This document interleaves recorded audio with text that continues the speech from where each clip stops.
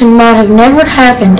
Not everyone in the 13 American colonies wanted independence, and almost no one imagined that the colonists, who had no standing army and no navy, could defeat the strongest military power since the Roman Empire. And we look back across the centuries, great events, sometimes neat and orderly, planned out in advance, but many times the small events lead up to the great ones were disorderly and accidental. The Boston Massacre was one of those. Neither side meant for there to be bloodshed that day. March 5th, 1770. In Boston, Massachusetts. A wet snow had fallen that day. Perfect for making snowballs.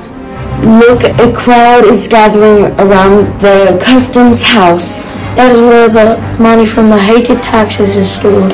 A single century stands guard. Lobsterback! Go home, Lobsterback! They called the British soldiers lobsterbacks because of their red coats. In those days, lobsters weren't considered a delicacy. Lobsters were everywhere along the shore, and in a minute's notice you could pick up more than you could carry. Only the very poor people ate them, and others used them for fertilizer. The British are thieves, tyrants, invaders. Tom favored them. Lobsterbacks! Actually, the common British soldier wanted to be friendly with the American colonists. The British soldiers did not want to be here so far away from their homes, but the colonists saw them as occupying army, which they were. It was an impossible situation. The current of events was moving too quickly for anyone to control. Go away, you thugs. Thugs? He calls us thugs? If we had invaded London, he might rightly call us thugs. Uh-oh, now they're throwing snowballs at the sentry. Down with the British tyranny. Down with the township axe. See that man who just shouted down with the township axe? That's Crispus Attucks, a black sailor. Most of the facts about his life were lost in time, but he's about to pay a big price for his views. The Townshend Acts wrote all these. The Townshend Acts were import duties, in other words, taxes on goods imported from England. England taxed goods such as paper, glass, paint, and tea. The colonists didn't object to paying off taxes.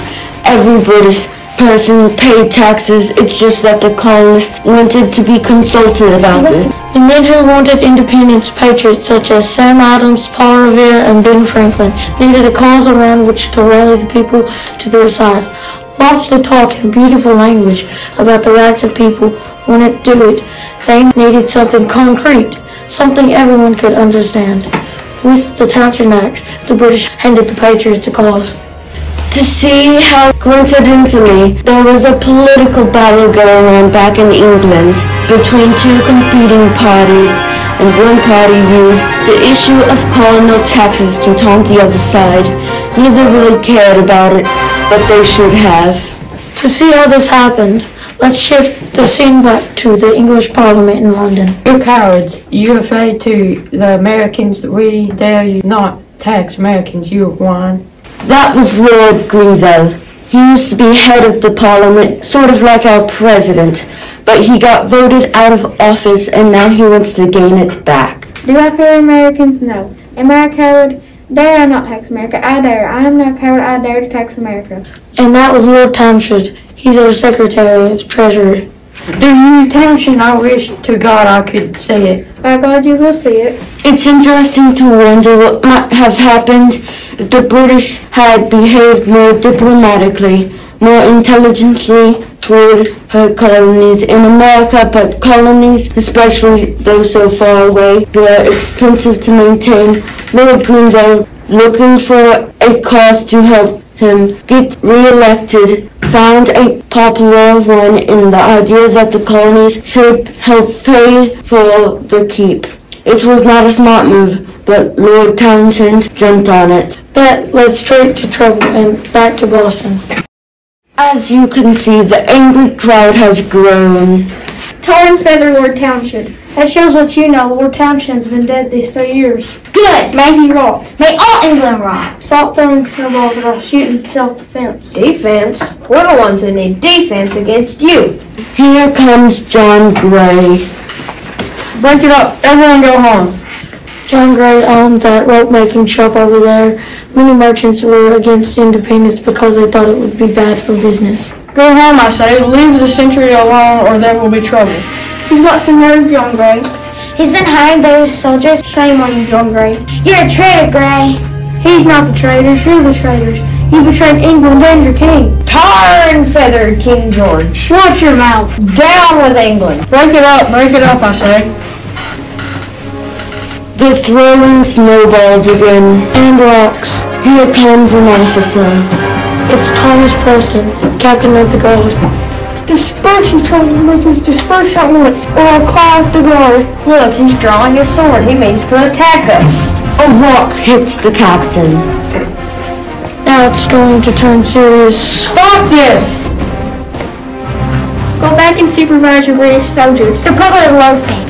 Send them the guard. Here they come. 1, 2, 3, 5, 8. 8 soldiers. They are armed for battle. Captain Preston takes his place at the head of the line.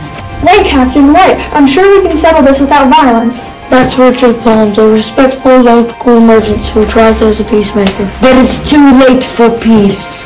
Sir, I trust you mean no harm to these people. By no means, sir, but we'll fire in self-defense. Make no mistake about that. Put down your weapons and fight like men. Cowards! Stand back, you people. Do not crowd us. You stand warned. Stop those things. Stop this now.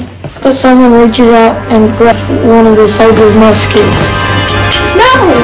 The gun goes off. And all the soldiers fire.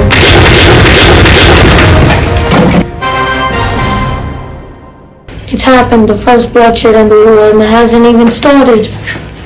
5 people are dead, including Crispus Attucks, and several others are wounded. The wounded and the dead are carried from the street. Captain Preston seems panic-stricken. He didn't mean for this to happen, and he'll have to answer for it. He's marching his men away, screaming at them as gunsmoke fades in the cold winter breeze. But the story didn't end there. Captain Preston and his men were placed on trial for murder. One of the most famous patriots, John Adams, volunteered to defend them. Are you out of your mind? Adams says men killed Americans in cold blood. How could you defend them? I do it not because I love England, but because I love liberty. There can be no liberty if the right to a fair trial is denied by anyone. The soldiers were found guilty of manslaughter by a jury and given only token punishment that was a fair verdict, because to be guilty of murder, you must have intended to kill a person. That wasn't the soldiers' intention, and besides, they were provoked by an angry crowd. Nobody in that crowd deserved to get shot, but without them, their words and actions, the incident would never have happened.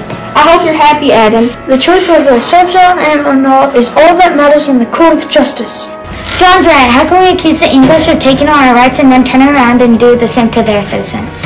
The radical patriot Samuel Adams agreed with his cousin John completely on everything, including the right to resist injustice and tyranny, the right of freedom. But Sam believed that to attain freedom, you sometimes needed to stretch the truth. He stretched it a lot. Let's move outside and you'll see what I mean.